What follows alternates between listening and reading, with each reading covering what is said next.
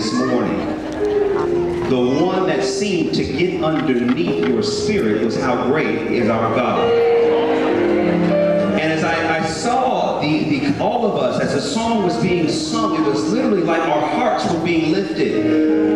And I have to think part of the reason why is because we face great troubles every day.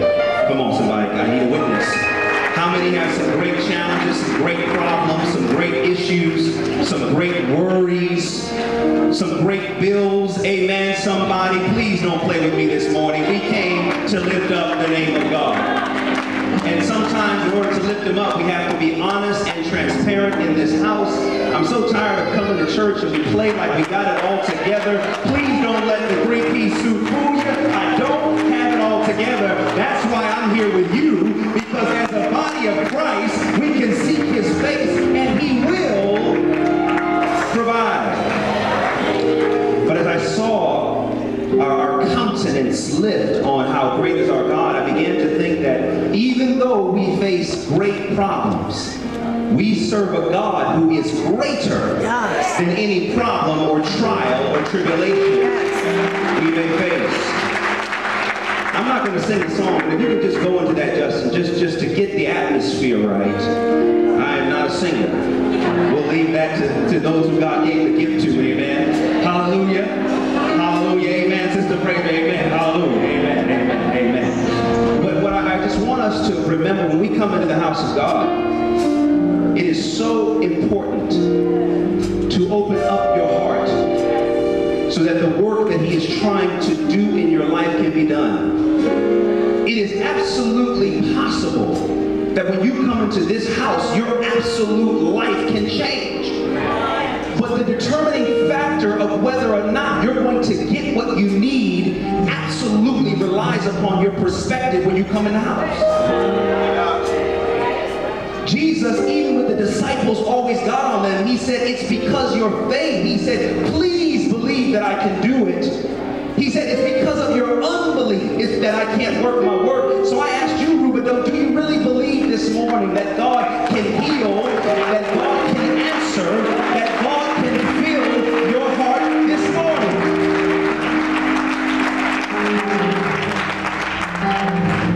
Last night, I got back from Regent University in Virginia.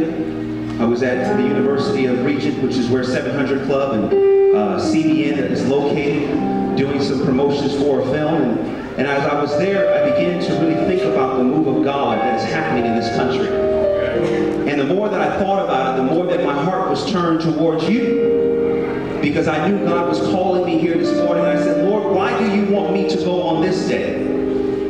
And Pastor Kelly told me about the series. I said, take responsibility. I said, PK, man. I said, if I preach on that, man, they may not let me come back in the house. Because I see that we, as a body of Christ, are in dire need to take more responsibility for the mantle that God has placed on each of our lives. I have dedicated my life to help people understand what God is calling them to do and then motivating them to do it. So I apologize in advance if what God has given me to say may step on your toes. It's all right, your toe will heal. But I'd rather step on your toe than the devil step on your life like say that. Come on, somebody, don't play with me this morning. Dear Heavenly Father, I thank you, Lord, for your goodness, your grace, your mercy. I ask you, dear God, to take your stand behind this desk. Give your children the word that they need to take the responsibility that is on their life so that they can live the life you have called them to live. No longer the latter, dear Heavenly Father, but now the greater, dear God. I claim greater for this house this morning. In the name of Jesus, we pray. Amen. Amen. It is so good to be home. Mount Riverdale is my home. Amen. What God has been doing in my life has just been taking me everywhere. So I apologize I'm not able to be here with you in person as much as I have been accustomed to. But even when I'm not here, I make sure that I tune in. We had a powerful word from that pastor last week from Alabama, amen, about the glory of God, all right? She tore it up. I appreciate it. She said, I would really shout if I had this baby in my stomach, amen?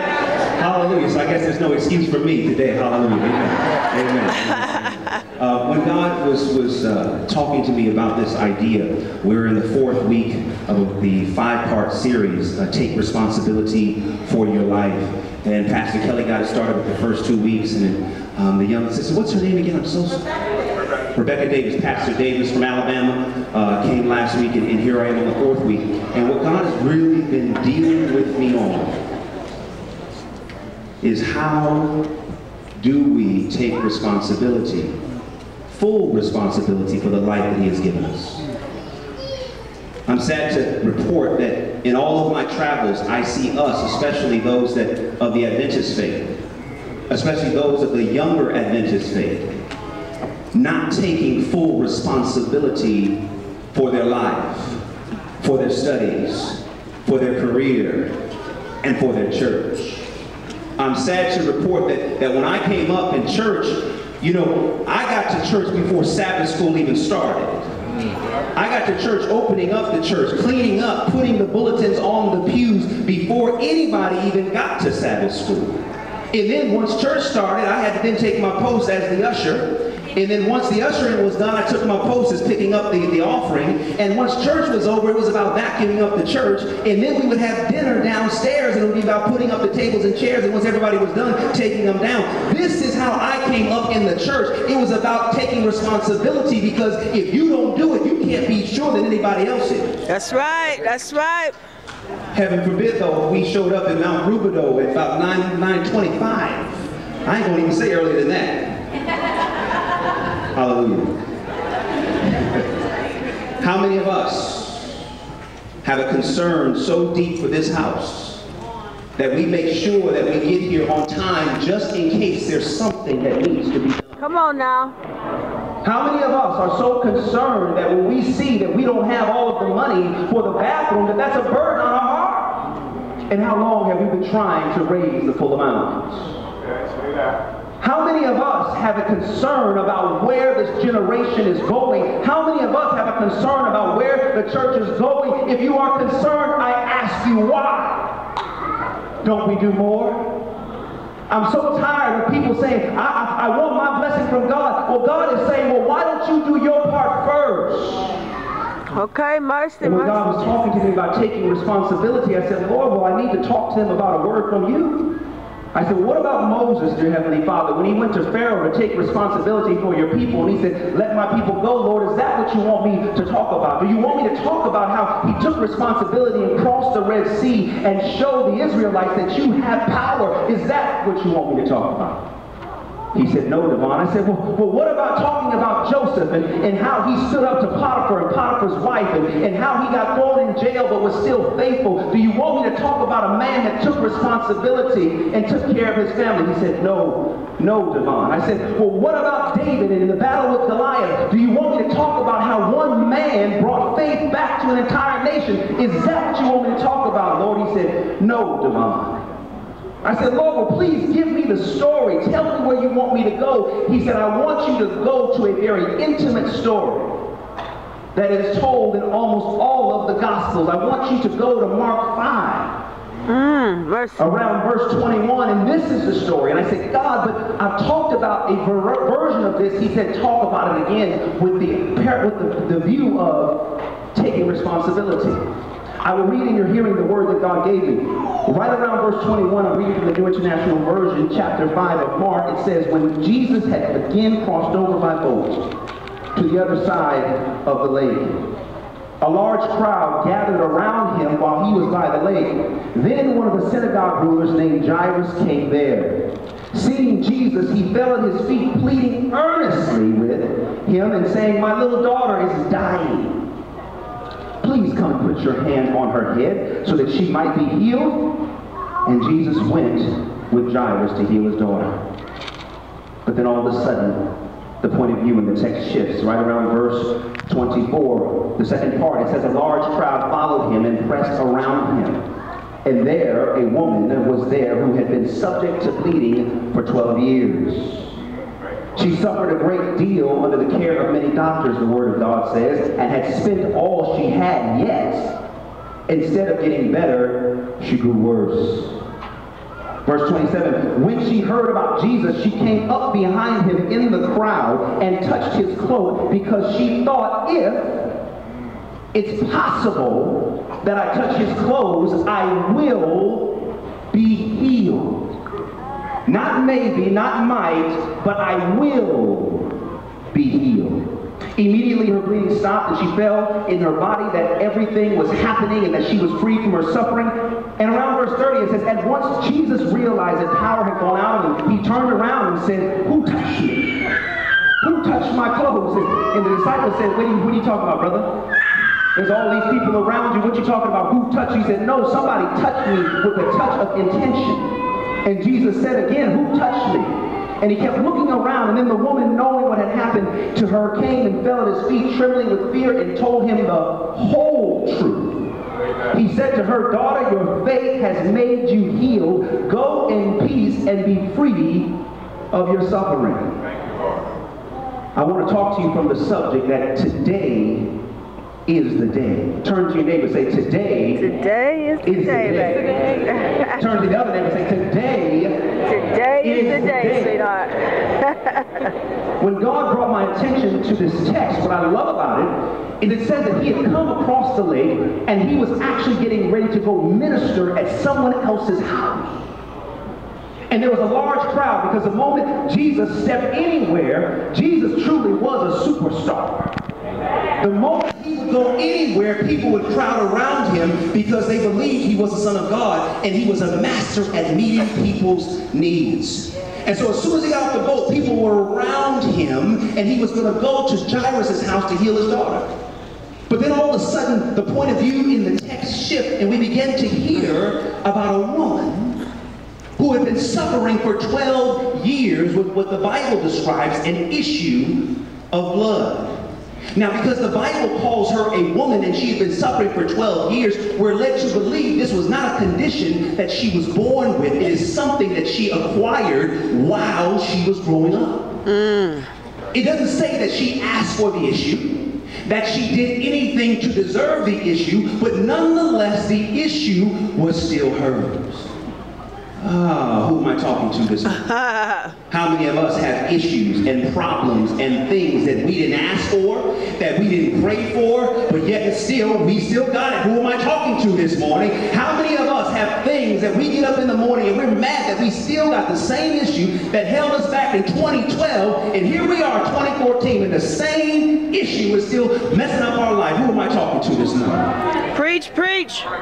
We didn't ask to be lazy. We didn't ask to get up and be angry. We didn't ask for the burden of frustration. We really want to live the way God called us to live, but something happened in our life, and now we have this issue, and we're mad about it. Now we have this issue that we can't seem to get rid of. Now we have this issue that we can't seem to shake. But what I love about the woman with the issue of blood is in the very next verse, it tells us that even though she had the issue, it did not stop her from getting the help she believed. Say that, say that. I need to talk to somebody this morning, because you came into the house making excuses for the issue that you had. Watch out. Well, you know, my mom really wasn't in the house, or my dad wasn't in the house, so, you know, I grew up kind of imbalanced. So because I'm imbalanced, I'm a little schizophrenic in my relationship, but it's really not my fault, it's my parents' fault. Who am I talking to this morning? Some of you walked into the house actually having an excuse for why you can't do and be all God called you to do and be, because something that happened in your past is still holding you back. The woman with the issue of blood had every reason to have an excuse. It wasn't her fault that she was bleeding. It wasn't her fault that she contracted whatever it was that caused her to continue to hemorrhage internally. It wasn't her fault. But what I love about the information in the next verse is it tells us she was a woman of responsibility. How do I know? Because it says that she went to doctor after doctor, spending all she had. Why? Because even though it was not her fault, she was going to take responsibility for the issue that was affecting her life, because if she didn't, she knows what the outcome would be. She would keep leading. Okay. I need to talk to somebody today. What is the issue that God has called you to in your life that you're not taking responsibility for? When I thought about, my life as a young kid, one of the first times of responsibility I remember is when I was a kid. I'm the middle child of 3 boys, and my older brother Ray was a guy I looked up to. And when I think about this story, I kind of laugh because it really reminds me a funny anecdote of what responsibility was. My issue was I needed Ray to do my homework for me. Oh yeah, I know we need to deliver some of the youth from that homework demon right now. All right, because I know you don't want to do it. Who am I talking to? You don't want to do it. Your parents be on you all day and you make up every excuse for why the assignment cannot be finished. I know that's nobody in here. It's probably just a few of the young people watching online. Well, I had the same issue. I had the same disease. I could not finish my homework. And so it was up to Ray to help me finish my homework. So every day, whether it be math or science, Ray would sit down and help me go through the problems. But this one particular day, Ray was on the phone talking to his new girlfriend. And you know how it is. You get your first girlfriend and you're on the phone and, man, Jesus could come and you would be like, hold on, Jesus, hold on. Y'all know what I'm talking about. And so the more I was trying to get Ray's attention, the more I was saying, Ray, I need help with my homework, the more he ignored me because what he was doing was more important. And instead of understanding, what I did is I went on the couch and started pouting. I started crying. I started getting upset. I'm like, wait a minute, man, you're supposed to help me with my homework. What if you don't help me? What's going to happen? And Ray was like, dude, and he started ignoring me. And there I was on the couch, pouting, mad, about to throw a temper tantrum.